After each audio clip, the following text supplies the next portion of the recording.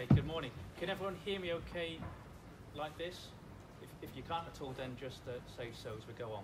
What I want to do is probably take about 10 or so minutes talking a bit about introducing you to Aberdeenshire if you don't know about it, a bit about the economy there, and to talk about something we've done over the past couple of years, which is introduce a new policy approach called a Town Centre First principle. It is more exciting than it sounds, I trust you. Please, I promise you that in overall terms. What I hope you will hear from me is a very pragmatic and grounded approach, and that's what it's about really. It's nothing, I say this with care because Audrey's been involved in all the work here, in the audience here, it's nothing whizzy, but it's a very elegant and coherent piece of work. It's actually pervading everything that we do in terms of our thinking. I'll try and unpack that a bit as we go on. But first off about Aberdeenshire. Up in the northeast of Scotland, a pretty decent place I would say, 260,000 people living there. I say it's a decent place, that's borne out by the population increase, which has been, if I go through it, just check a few notes, it's been about sort of 9% over the past 10 years or so, which is far higher compared to the national average. GVA growth again is about 2.5 times that of the national average as well. So it is, I term it as one of the diesel engines of the country, of plugging away and sort of continuing to pump out growth and activity across the board in that respect. It's a very, I'd say, comfortable area. It's well known for the oil and gas industry that we have there, maybe less well known for the agriculture, tourism, life sciences and fishing industries that we also have there, which are equally important as well. I'm not sure I'm going to say it's not necessarily that diverse in terms of population community across the board, but then we have some very significant pockets of diversity in some of our major towns, such as Peterhead, for example. It's a very welcoming and accommodating and open community and area all in all. They let me through the door, so I take that as a decent starting point in that respect as well. So what we have there as an area is somewhere which is pretty well sorted, pretty comfortable, doing okay in terms of employment, probably the second lowest unemployment rates in the whole of the country. Economic growth is going okay, fine. In terms of the population, there's 260,000 people are spread out across 182 different communities and 12 major towns that are in there. And actually it is more rural than Highland is as an area. And that's because we're a bit flatter, fewer mountains, and people can live everywhere, as we find. So there's houses dotted left, right and centre, all over the place as well. That creates challenges for us in terms of service delivery and service provision, but it creates some interesting challenges then in terms of how to have that cohesion in terms of identity for the different communities as well. That rurality I'll come back to in a bit more. I'll talk a bit, I guess, from a council-centric point of view. And I'll start off by saying that, again, I hope that we are quite humble about our place in Aberdeenshire. We are part of the fabric of the Shire. I think we are well respected, trusted. All in all, we do a pretty decent job. We do some daft things sometimes, like planting trees in the middle of football pitches when you're not supposed to. It wasn't our finest hour. I can tell you more about that at some point. But all in all, people think we do okay in the grand scheme of things. And I'll say that, you know, quite open and happily, and we're ready to be challenged on that one as we go. It is certainly a team effort, is the culture of Aberdeenshire. Whilst we're there and we've got a core role to play, it's not all about the council. What you'll see as I talk through is we've got a very large engagement representation of community councils, community associations, communities just getting on with stuff, people in very, I'd say, informal and less organised ways, just getting on and doing things in that shape or form. But we've got a role to play clearly, not apologetic about that, but it's not all about us, if that makes sense in terms of the balance there. So if we look at economy and look at place, we've got, I'd say, the usual collection of all the things you'd expect a council to have. We have an economic strategy, we have a regional economic strategy, we have a city deal, which is producing and working. Pretty pleased with how that's going all in all. We've got a very good working relationship with the private sector, with a cross-sector board called Opportunity North East in place, which has got councils, FE, HE, private sector from across different sectors all around there, and saying how do we actually make the best in terms of the economy in the place for Aberdeenshire in that respect as well. We've got an inward investment strategy, From a council point of view, we've got a regeneration strategy that also includes practical stuff of spending £5 million on 4 key towns in the north of the Shire in terms of supporting regeneration. We have an office strategy, trying to work out where and how we get all of our staff to work, etc., etc. So if you get the picture, all the normal pieces going on in that respect, the things you would think we should be having in place as well. I'll talk a bit more later on as we go. We've got some very good working relationships with rural partnerships as well. We've got town teams in place which are community-led in terms of making the best of their towns, like Banbury and like Huntly in that respect. So a decent portfolio of stuff going on. And as ever within that, we've got this sort of busy planning function. It feels as though we sometimes have more planning applications in the rest of the country coming in. If anybody wants some fun and entertainment, come and see how we get on with the new golf course application early next year. It's always going to be interesting, that one. So that keeps us busy. And clearly we had a focus in terms of place and on towns as part of our planning activity, but we felt that wasn't enough. And so over the past couple of years, we've developed a new approach and have introduced a new principle from a policy point of view called Town Centre First.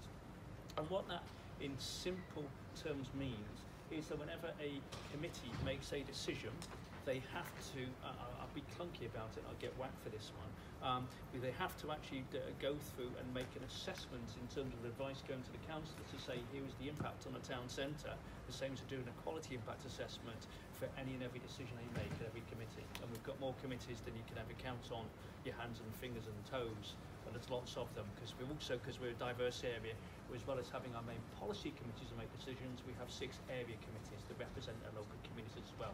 Very important that they do all the planning work and a lot of local engagement there as well.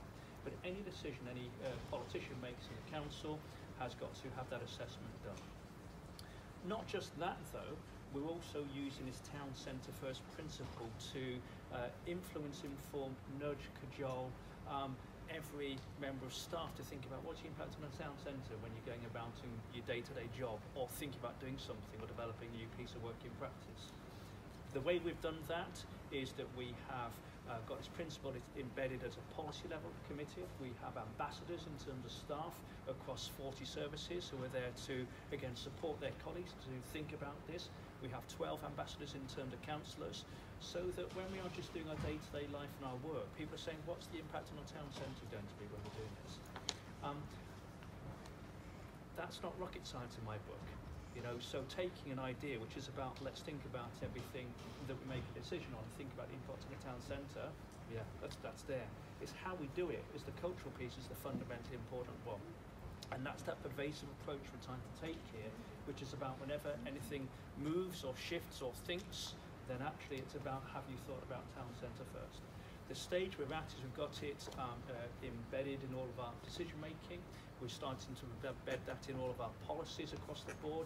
And just this week we started to nudge some of our other colleagues, such as fire, police and health, and say, what's your position on this stuff as well? When, with a smile, they sort of raised their eyebrows, and we're not quite sure about that one yet. I'll come on to that, all in all. And it's not a bureaucratic thing. As I said, this is a nudge and a prompt. I want to be really grounded in terms of what it actually has resulted in. To take an example of some of our work on regeneration, that means that when we have been thinking about where and how to spend our money, we have been, spending our cash within our town centres. So in Fraserburgh, we are probably 2/3 of the way through a £2.5 million regeneration piece of work of asset-based economic development on a site called Salton Square, and doing up what was the old town house, which is going to house start-up business called Elevator, who do business support for us, Business Gateway, will host council offices and services, and also give community facilities as well. A well-tried and tested model, but where we've got a choice about where to spend our money in regeneration terms, we've gone there. If I go to Banff, further along the coast, we have done up the townhouse that's there, a lovely building, put all of our staff into there. We have, with support from other agencies, redeveloped an old silversmiths in the town as well, and I've got a company, Vanilla Inc., in there actually running a new silversmith as well, running courses for people actually producing commercial goods and services as well. It's really practical stuff in terms of looking about where and how we spend our money. If I continue with the we'll go to the office theme. I think about a town like Ellen that we have in the middle of Aberdeenshire. I burst out laughing after about half an hour of walking around the town with my team for the first time there a few years ago, when I'd counted up to 13 separate offices that the council had within the town with different teams in them.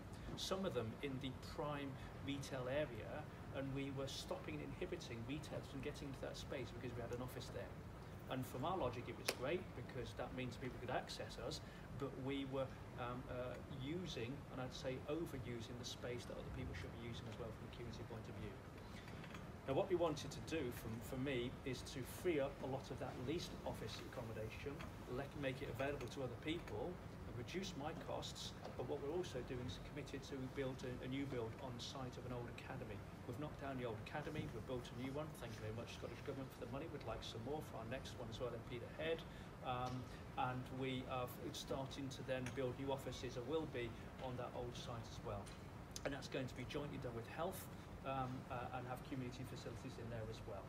So a real practical thought there is about how do we stay in the town centre, reduce our costs, free up the space that's available for people, and bluntly also get our staff and our team sitting and working in the same area as well, which is going to have greater benefits also. So a real practical stuff, but we had a lot of choice in terms of whether to stay where we are, whether to invest in new offices, which doesn't always get you a prize at the moment. We'll end up on the front page of the newspaper, council invest in swanky new offices and all that sort of stuff, but it's the right thing to do in terms of the town centre. We've had a big debate in offices about whether we move out from Aberdeen, where we are, perversely. We're in the old regional council headquarters, and I'm not in Aberdeenshire, a place I serve, sitting in somebody else's patch in that way.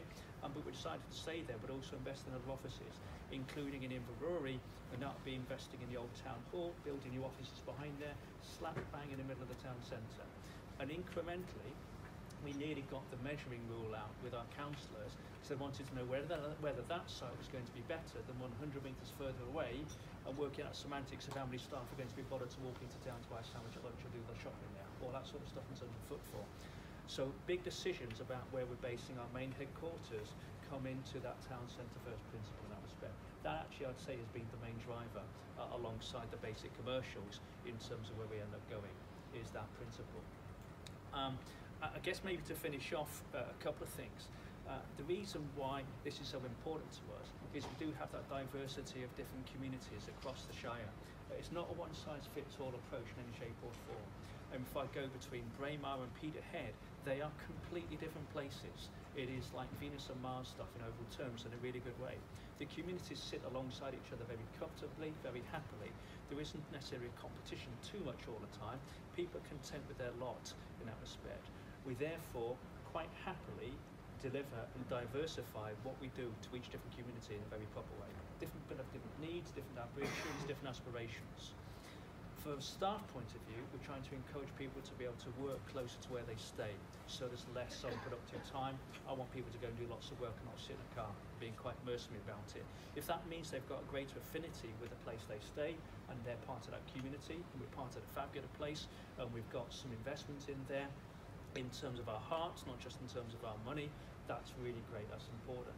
So I want to build up local affinity with local teams of people working with the community to say what we're trying to do here and how do we do it in that respect as well. I'll make no apologies, we're still a pretty traditional council, quite clunky sometimes. Representative democracy rules over participative democracy, I would say. The idea of PB is a sort of a councillors look at me as though I've just sworn if I say things like that. You know, they're very important in terms of that they're the representatives, they've been voted in, they've delivered so many leaflets, they want to get some payback for that in terms of actually making decisions on things. So some of the things I'm talking about are not as progressive as other areas of the country, I'm clear about that, but it's quite progressive for where we are as an authority in terms of using something quite simple and elegant to saying whatever we think about or do it aside, we'll think about town centres all the time, and that's across every single service as well. Social work, property, planning, roads, transport, the whole lot will all have an impact in some shape or form, and it's about pricking people's consciousness about how we do it. I guess the final bit for me to say is, as we're on that journey of doing this in that very simple but hopefully elegant way, we do want to keep ourselves grounded about that humility. It's not about us all the time, and also think about the diversity that there is out there. And I just mentioned rural partnerships as an example. So two things. Bids, we're a late adopter. We've got two of those going. One's flourishing, the other one's having a bit of a scrap at the moment about how it's getting on its feet, I would say. Maybe a nice way to put it. We've got 6 rural partnerships out there we work with. And maybe just to illustrate some of our journey here, whilst we're getting ourselves sorted out, we sometimes have a fraught relationship with those partnerships because they represent the autonomy of communities. And I was pretty, it was an interesting journey to think about how to respond to a lobby that was coming from a parent council demanding a new academy, and they wanted it built next year. To then find out that actually that had been stimulated by a piece of facilitation work that the Rural Partnership had done about what the community's plans and aspirations were, which we had paid for. So I was a little bit caught and struck about I'd actually paid for someone to come and lobby on my desk to say, can I have £40 million, please? And I found, like, how do you navigate that? But you've got to take that stuff on a chin. You've got to respond to communities' needs and expectations there. Alongside other rural partnerships in Huntley is a great example with that rock solid focus in terms of the town centre and maybe thinking about traditional ways that we support them. Partnership's been going for about 10 years, I think, thereabouts, maybe a bit more. It's bought a farm, it's got a wind turbine up, it's got an income stream now, it's self-sustainable. They're sitting with a fair few quid in the bank now, which is amazing for a partnership to have. We are comfortably, therefore, I'd say, handing over the reins for them to lead on the conversation across the community about how we develop our educational facilities and learning facilities in that town over the next 10, 20 years. And that's still us doing a town centre thing, but I think us finding a way whereby it's not just about us all the time, there's other people doing it as well, in overall terms. I'll pause and stop there. Hopefully what you've got from me is a message of Aberdeenshire being pretty bonny, pretty buoyant, very diverse, very different needs and interests in different places, and a council trying to find a way to actually touch every single part of our thinking in a very local way, being comfortable with diversity, being comfortable that we do things differently. I really wanted to get down to the grassroots of staff and councils to say how we're going to do this stuff and how we influence it from strategic level in terms of policy, but in a very simple and elegant way that just pervades everything in that respect as well. So you could all do it tomorrow. It's that easy in terms of introduce it. How you make it happen, I think, is the big challenge in that respect as well. So that's me. Thank you very much. That's great. And what was really, I was thinking halfway through, I'm going to have to ask Jim about what are the challenges that you've faced in doing that, but I think you were quite clear about what some of those challenges are towards the end there. So that was very helpful. And it's helpful because, I guess, what I'm going to ask you to do now is think about, that was about the town centre first principle, so you might want to think about that, but also think about there are lessons in that for how to implement another principle that we've been given, which is the place principle. You might think about how the two fit together possibly, but also I think there were just lessons from the experience there and your own experience of how to go about implementing this new collaborative place principle and making it work. And there are lots of clues and hints, I guess, talking points from what Jim said. Before getting you to have a chat, are there any questions for Jim? Just things you might be uncertain about, you're not clear about? Yes. I think geographic area, a lot of it is rural. What do the rural people say when it's all about town centre park? Are they I think okay in the grand scheme of things. I mean, because we don't have any major sort of cities in that respect, and that hub of 12 towns, they create a cluster in that respect as well. So each area works with their towns in partnership. And I think there is just a reality where people use those as that hub and spoke model in overall terms, really. So it's not an either or. Again, go into an example of, say, sort of Ballard and Braemar communities. They get on with stuff. You know, we're there. We're putting a lot of time and effort into there as well. It doesn't detract from what we're doing in addition to that in that respect as well. Clearly, but that's maybe the diversity. It's not we haven't got a formula to say this is what each community gets in that respect. It does depend on our starting points in the expectation. But most people are pretty comfortable in terms of their place and what they want and need. So I think they prefer the fact that they're seeing investment, for example, in a West Hill and a Stonehaven and a Bankery and a Huntley. They don't feel they've got to go trading into Aberdeen all the time to go and get something. So in relative terms, works okay. I suppose we're all, I'm a planner, so we're a town centre first from that perspective.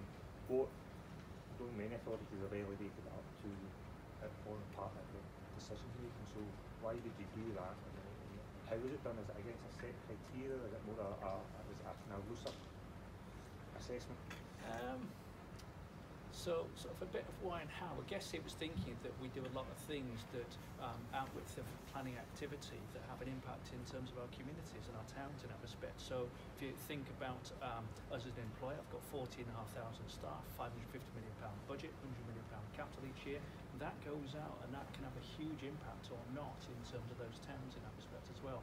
So it's making a more positive and conscious choice about the fabric of those things there in terms of as an employer, as an asset owner and as a commissioner than you would do otherwise in that respect as well. Because otherwise through planning I'm determining what everyone else does, not what a council does in that respect as well.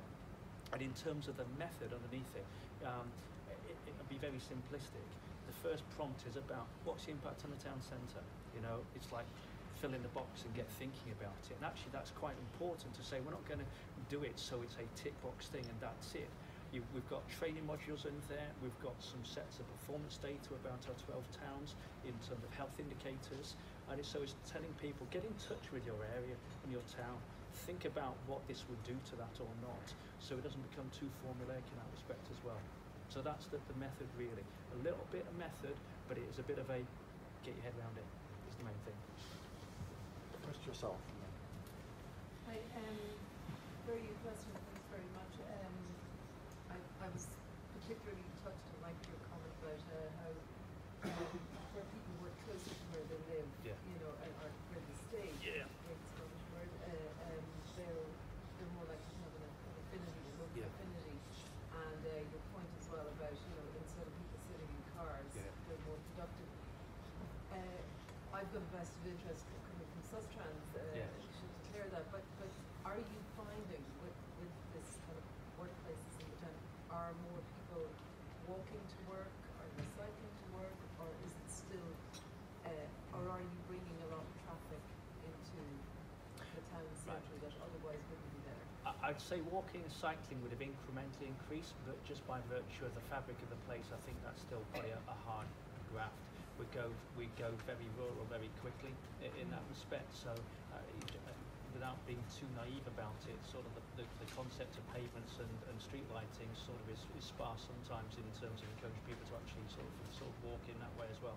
We're still very car dependent. Public transport's not fab in Aberdeenshire. We've got mediocre sort of bus and train services all in that respect as well. It's built around cars, I think, is the reality of a large rural area in that respect as well. But what I do see is people have got greater flexibility. So moving on from a traditional construct of like this service goes to this office, you know, we're trying to say there's offices available in these places, go and work where you need to. You know, make sure you stay in touch with your team, don't be a stranger, get your job done. And so saying that we need a certain volume of desks across the whole of the Shire and just making people do that.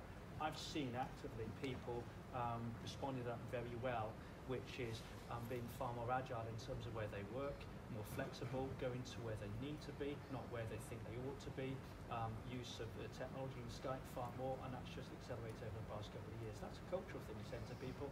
I don't care where you are, just get the job done in that respect. And it's also not being a very hard intervention to say you are now going to be in this area. It's a bit more loose than that, saying if you can work where you stay, get on with it. And that just, I think, creates a bit more affinity in terms of their community and that ownership and responsibility. It's back to how it used to be. One of our towns, Stricken, villages, sorry, you know, it's got probably about 6 or 8 shops now. It used to have 96 in that respect. So, you know, you're getting back into, and the only school that kept open when we had really bad snow and ice last winter was Braemar, because the school teachers actually live in the village. All the others travel from elsewhere, so they couldn't get there. So we're trying to get back into some of that, maybe Victorian or pre-Victorian type of actually just be where you are and have a bit more time with your community and to make that possible for those who want to do it. But I think the walking, cycling is still a tough gig for us, to be honest about it. One last question before we split up. Yes. Okay, thank you for that. I just wanted to ask, if everyone's concentrating on the impact of the town centre, what are they ignoring? that's important, and whether are there any unintended consequences, and then how do you pick up on those?